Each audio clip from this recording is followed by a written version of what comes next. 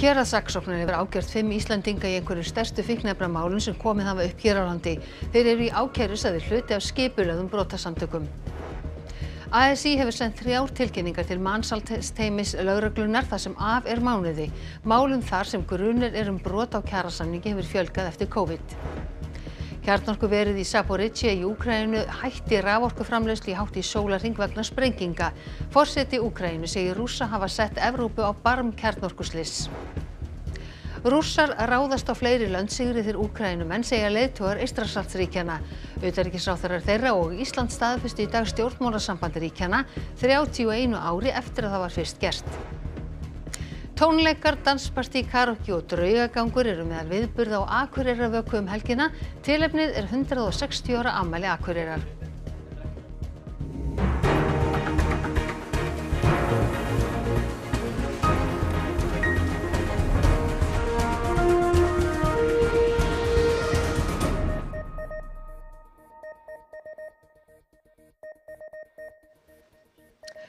Komið þið sæl.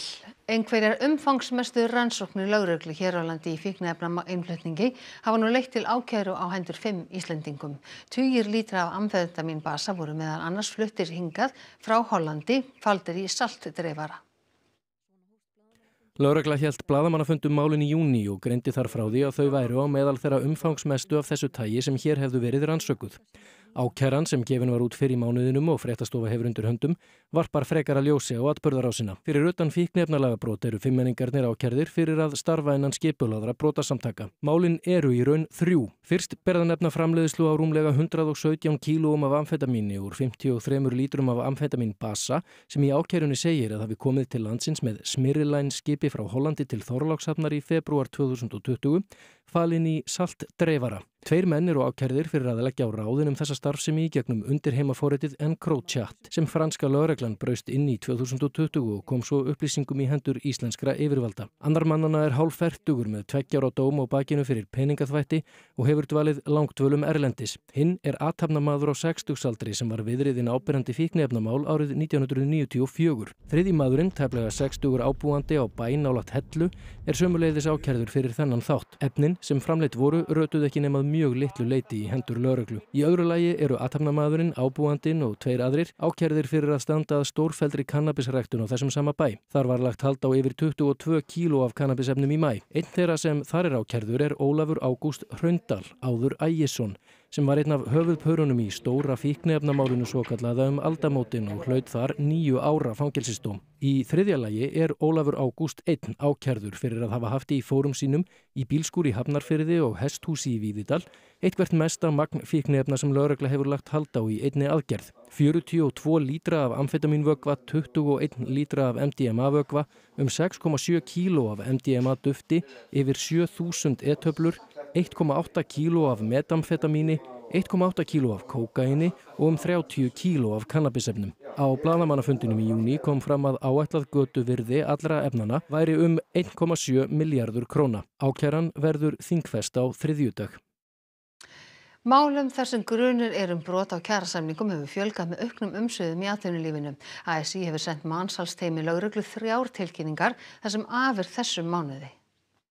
Kjarasvið fagfélagana sem Matvís heyrir undir vinnur að launakröfu fyrir 3 filippseyska starfsmenn veitingastaðana Bambus og Fimm. Kröfurnar eru háar þar sem talið að fólkið hafi unnið allt að 16 tíma vaktir 6 daga vikunar á lágmarkslaunum, án vaktaálags, yfirvinnu eða orlofs. Fólkið kom til landsins á vegum vinnuveitenda og bjó í húsnæði á þeirra vegum. Verkefnastjóri vinnustaða eftirlits hjá ASÍ segir þetta ekki einsdæmi. Málum þar sem grunur leikur á brot á kjarasamningi hafi fjölgað upp á síðkastið. Það megi rekja til aukins hagvaxtar og meiri umsvifa í atvinnulífi. Þetta var kannski minna atvik sem komu okkar borði í COVID, en nú það búið og allt farið á stað og þá vissulega sjáum við fjölgun mála. Þau eru misalvarleg og ASÍ hefur sent 3 tilkynningar til mansalsteymis lögreglunnar í þessum mánuði. Mál Filippseyinganna 3 var eitt þeirra. Starfsmennirnir þáðu allir aðstoð stéttarfélagsins og fóru í nýtt húsnæði og hættu störfum. Saga segir hins vegar að ekki alltaf fari málin svo farsællega. Nú var þetta fólk með atvinnuleyfi sem var bundið við þennan atvinnurekanda og í þannig aðstæðum að þar hikar fólk oft við að stíga út úr aðstæðunum þótt að það sé og það jafnvel er í slæmum aðstæðum í lengri tíma af því að það þorir ekki að stíga úr aðstæðum. Og þess vegna eins og ég segi, þess vegna var endurinn í þessu máli mjög farsæll af því að það tókst að bjóða þeim aðstoð, þau þáðana, stíga út úr aðstæðum og það er að takast að finna þetta önnur störf. Í sumum tilvikum hrekst fólk úr íbúðum sínum og lendir þá ýmist á götunni í neyðarskýlum eða í kvennaathvarfinu. Þetta er fólk sem á ekki heima í neyðarskýlum, er ekki með neitt fíknivanda eða neitt svoleiðis, bara á ekki bakland og hrekst út úr húsnæðinu í rauninni. Kjarnorkuverið í Zaporizhzhia var óvirkt í tæpan sólarhring vegna sprengjuárás við verið. Forseti Úkraínu segir Rússa nánast hafa orsakað kjarnorkuslys. Eftirlitsmenn frá alþjóða kjarnorkumálastofnuninni eru væntanlegir til Zaporizhzhia fljótlega. Sprengt hefur verið við kjarnorkuverið í Zaporizhzhia dögum saman og áfram kenna Rússar og Úkraínumenn hvorir öðrum sprengingarnar. Í gær gerðist hins vegar það sem margir óttuðust. Kjarnorkuverið stöðvaðist og hætti að framleiða rafmagn í fyrsta sinn frá því það hóf starfsemi. Verið þarf rafmagn í kælikerfi sem kemur í veg fyrir geislun, en dísilrafstöðvar voru virkjaðar til að halda því gangandi.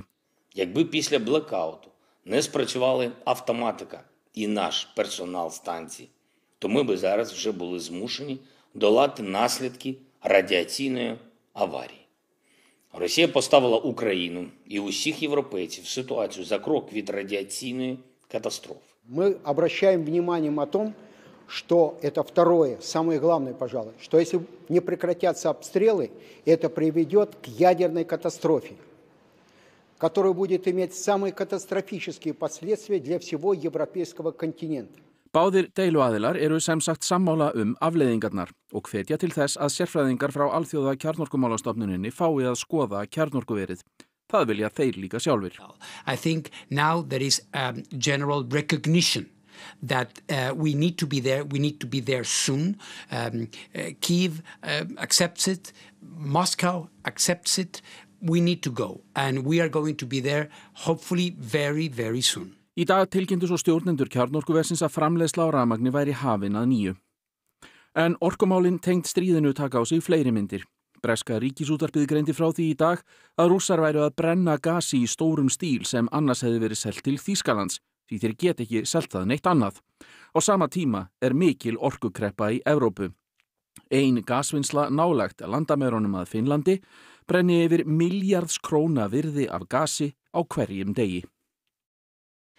Á annan tug lögreglumanna vinnur að rannsókn á skotárásinni á Blönduósi síðustu helgi. Lögreglustjórinn á Norðurlandi Eystra segir að rannsókninni miði vel þó enn vanti endanlegar niðurstöður úr ýmsum þáttum. Lögreglan á Norðurlandi Eystra tók við rannsókn þessa mál strax á sunnudagsmorgun. Lögreglustjórinn segir þetta afar viðamikla rannsókn sem beinist að fjölmörgum þáttum. Við erum náttúrulega að reyna að leiða í ljós nákvæmlega málsatvik, upplýsum aðdraganda, saknæmi, gáleysi eða ásetning, stöðu og hagi aðila málsins og margt fleira. Hún segir rannsóknina í algjörum forgangi hjá embættinu og að henni miði vel. Á annan tug manna kemur þar að, meðal annars frá stoðdeild lögreglustjórans á höfuðborgarsvæðinu. Hvað hefur rannsóknin ykkar leitt í ljós það hvað gerðist þennan afdrifaríka morgun? Vegna þess að það er mikið af gögnum sem við höfum ekki fengið endanlega í hendur til að mynda niðurstöðu vettvangsrannsóknar og réttakrufningu og slíkt, að þá get ég ekki tjáð mig einstaka málsatvik. Þetta er fyrsta viðtalið sem Páli veitur þetta mál. Talsvert að upplýsingum barst á fyrsta degi rannsóknar og síðan þá hafa birst tilkynningar á Facebook-síðu lögreglunar með upplýsingum sem Páli segir að hafi þótt mikilvægast að birta. En ég geri mér fulla grein fyrir því að það er önnur sjónarmið sem að menn hafa það og margt það að segja og hvort að það sé endanlega rétt eða ekki, það eru bara ýmsar skoðanir á því.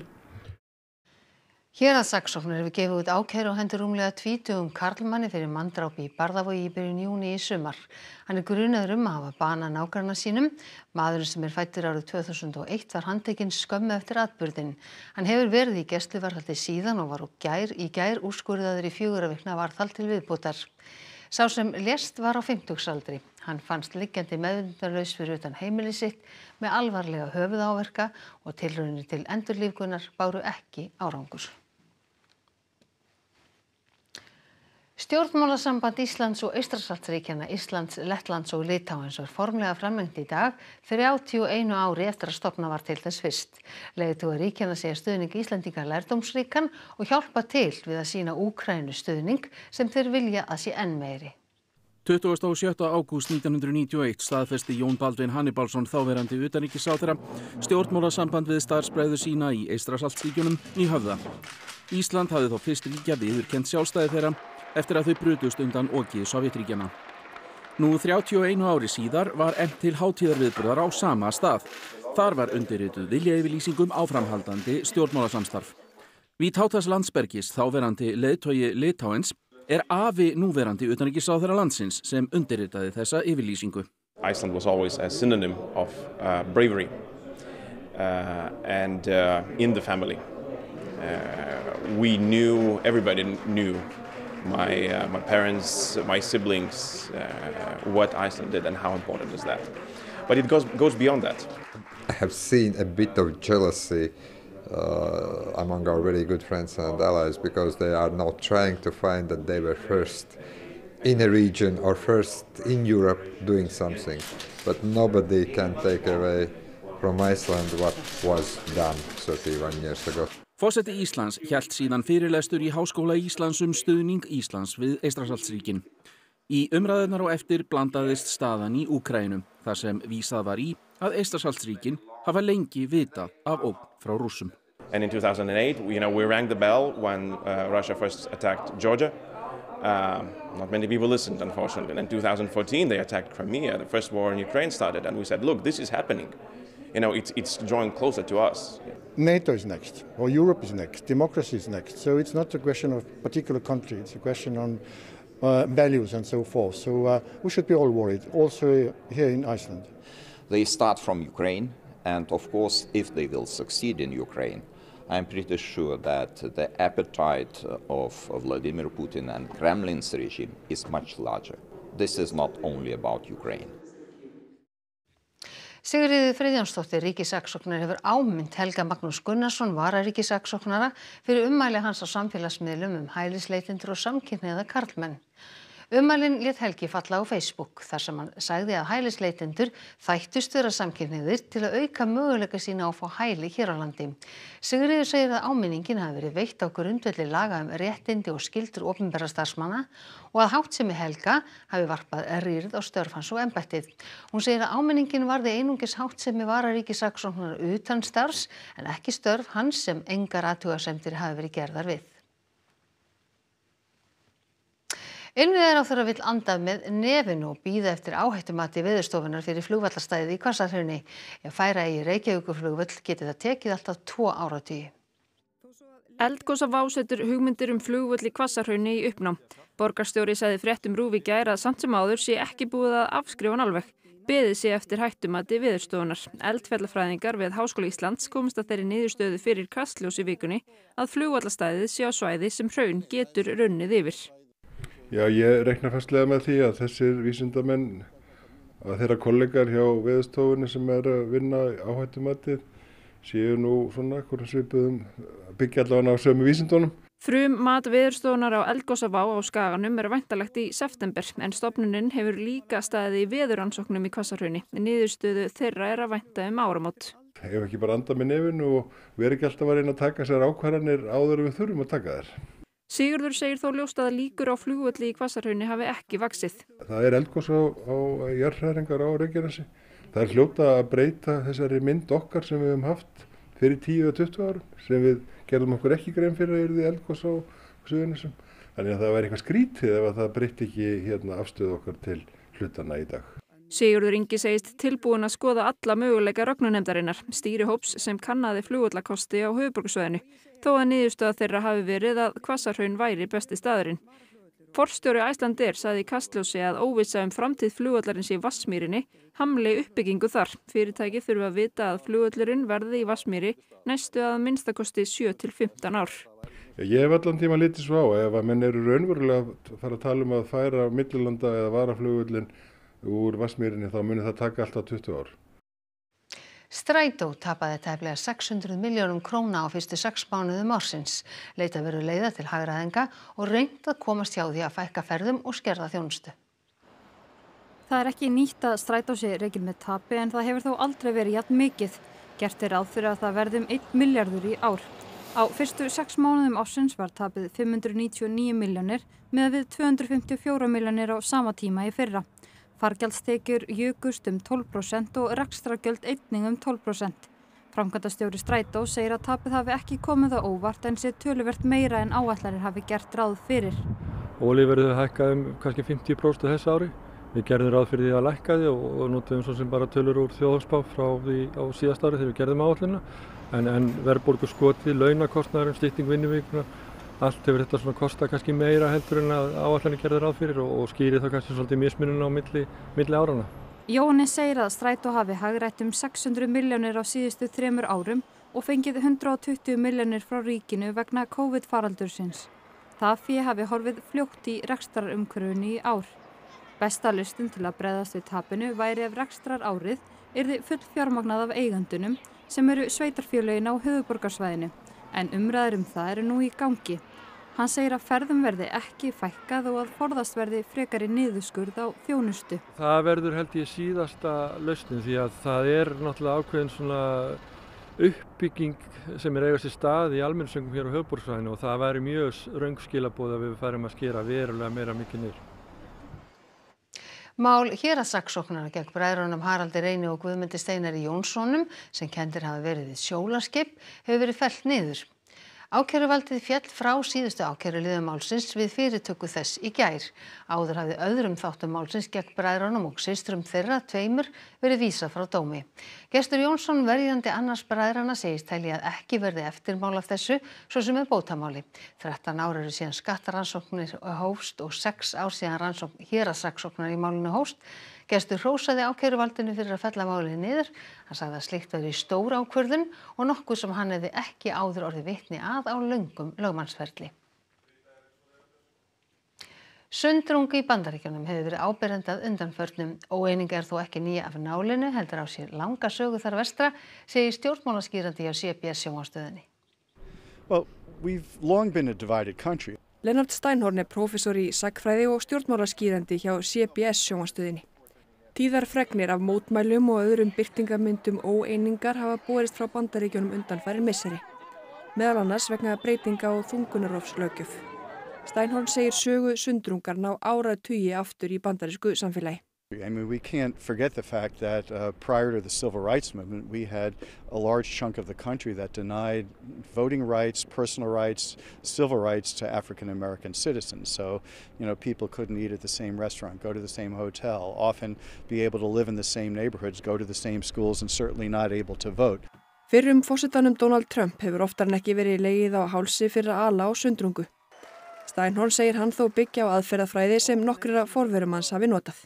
So you see the threads of cultural division going all the way back to the 1960s and certain politicians like Richard Nixon and Ronald Reagan exploiting that and seizing that for political power because they figured with Richard Nixon's silent majority and Southern strategy that he can reshape the Republican Party in the image of white America and not worry about everyone else and in fact point to issues in the rest of the country and exploit them by sowing grievance and resentment among his white working class supporters.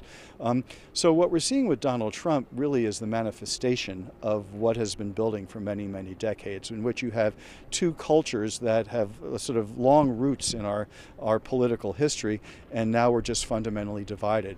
Nánar við rætt við Steinhorn í fréttaskýringaþættinum Heimskviður sem á dagskrá Rásar 1 eftir hádegisfréttir á morgun.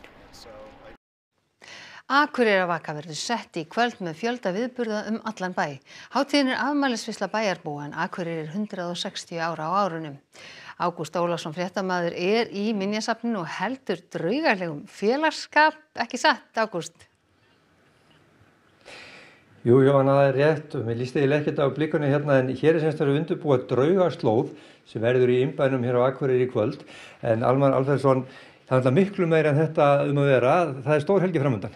Heldur betur, fjöldi viðburða, föstudag, laugardag og sunnudag, mikið að vera.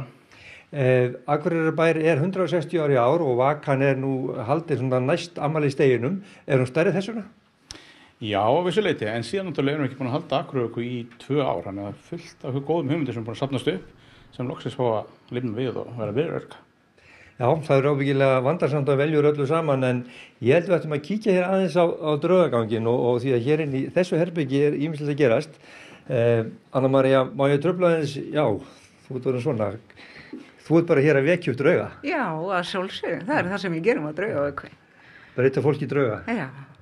En á hverju eigum við nú von í kvöld? Miklum draugagang. Það verður draugar allstaðar hérna í innbænum. Það verður dauðinn verður við kirkjuna, presturinn við nonnahús, það verður teboð við leikfangasafnið, svo verða gangandi draugar allstaðar. Anna María, takk fyrir það og Alfred líka. Ég veit hverði heima. Nú já, aðja. Nú vildi ég bara best að segja gleðilega Akureyrarvöku. Takk fyrir þetta ágúst og góða skemmtun á Akureyrarvöku helgina. En í Kastljósi í kvöld verður farið yfir hápunkta í leikárinu. Rætt verður við tónlistakonuna Laufeyju Lind og farið á myndlistarsýninguna Blowout í Kling og Bang úti á Granda. En þá er það veðrið. Það er spáð minnkandi norðanátt í kvöld og í nótt. Hæg breytileg átt á morgun og víðast þurrt og bjart. Hiti á bilinu 7 til 17 stig, hlýjast suðvestanlands. Sigurður Jónsson veðurfræðingur, hann fer nánar yfir veðurhorfur næstu daga að loknum íþróttafréttum sem Edda Sif Pálsdóttir sér í kvöld. Ólafía Þórunn Kristinsdóttir, eitt fremsti kylfingur landsins undanfarinn áratug, hefur ákveðið að hætta. Nú er komið að tímamótum í mínu lífi. Það er stór íþróttahelgi framundan hér heima. Á morgun mætast stórveldin Valur og Breiðablik í bikarúrslitum kvenna í fótbolta. Þetta er algjör drauma úrslitaleikur. Og annað kvöld tekur íslenska karlalandsliðið í körfubolta á móti Úkraínumönnum í undankeppni HM. Og þá ætlum við að rifja upp það sem var helst í þessum fréttatíma. Héraðssaksóknari hefur ákært 5 Íslendinga í einhverjum stærstu fíkniefnamálum sem komið hafa upp hér á landi. Þeir eru í ákæru sagðir hluti af skipulögðum brotasamtökum. ASÍ hefur sent 3 tilkynningar til mansalsteymis lögreglunnar þar sem af er mánuði. Málum þar sem grunur er brot á kjarasamningi hefur fjölgað eftir COVID. Kjarnorkuverinu í Zaporizhzhia í Úkraínu hætti raforkuframleiðslu hátt í sólarhring vegna sprenginga. Forseti Úkraínu segir Rússa hafa sett Evrópu á barm kjarnorkuslyss. Rússar ráðast á fleiri lönd sigri þeir Úkraínumenn segja leiðtogar Eystrasaltsríkjanna. Utanríkisráðherrar þeirra og Ísland staðfestu í dag Stjórnmálasambandið ríkjanna 31 ári eftir að það var fyrst gert. Tónleikar, danspartí, karaoke og draugagangur eru meðal viðburða á Akureyrarvöku helgina. Tilefnið er 160 ára afmæli Akureyrar. Þá er þessum fréttatíma að ljúka og það kom það íþróttum, veðri og svo Kastljósi. Næstu fréttir eru í útvarpinu klukkan 10 í kvöld og nýjustu fréttir má alltaf finna inn á rúv.is. En við ætlum að segja þetta gott að sinni og vonum að þið njótið helgarinnar. Verið sæl.